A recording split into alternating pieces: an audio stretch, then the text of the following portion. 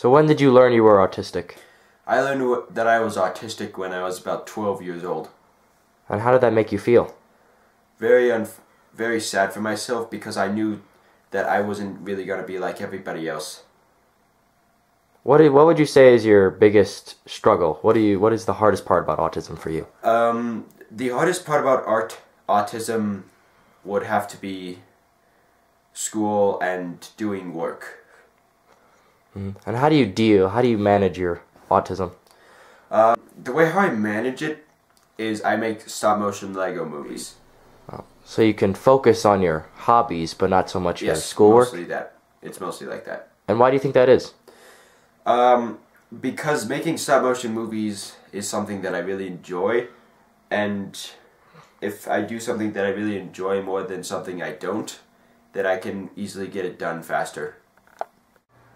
At what age did you realize that Elliot was autistic? Right away.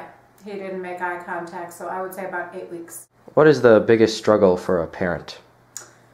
The hardest thing I would say is just knowing that your child is going to struggle his whole life to fit in, isn't going to fit in, and it's going to just have one challenge after another his whole life.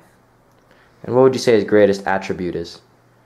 Elliot has amazing resourcefulness. He is pretty resilient, and he's willing to work very hard, and he's an optimist.